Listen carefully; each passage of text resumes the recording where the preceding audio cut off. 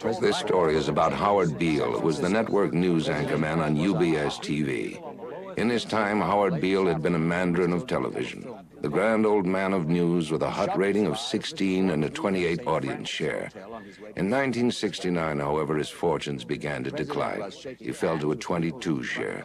The following year, his wife died, and he was left a childless widower with an 8 rating and a 12 share. He became morose and isolated, began to drink heavily, and on September 22, 1975, he was fired, effective in 2 weeks.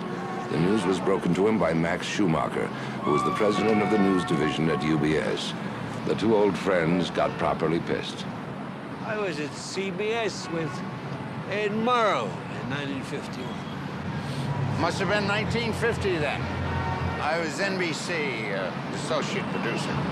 Morning news. I was just a kid, 26 years old. Anyway,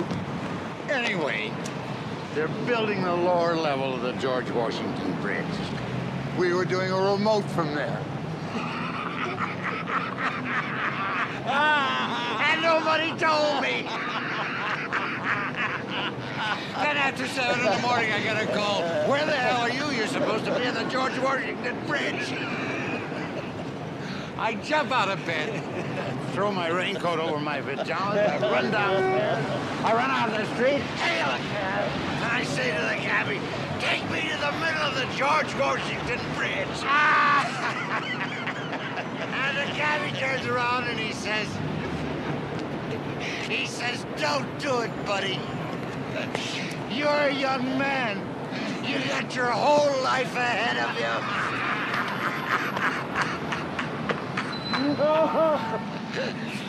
Did I ever tell you that one before?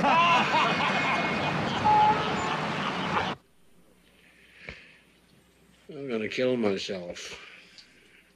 Oh, shit, Howard. No, I'm gonna blow my brains out right on the air, right in the middle of the 7 o'clock news.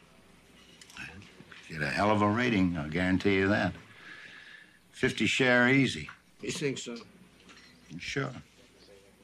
We could make a series out of it. Suicide of the week.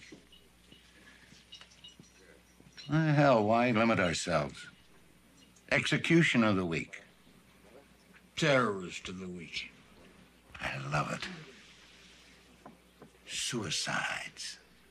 Assassinations. Mad bombers. Mafia hitmen. Automobile smash-ups. The death hour. Great Sunday night show for the whole family. Wiped at fucking Disney right off the air.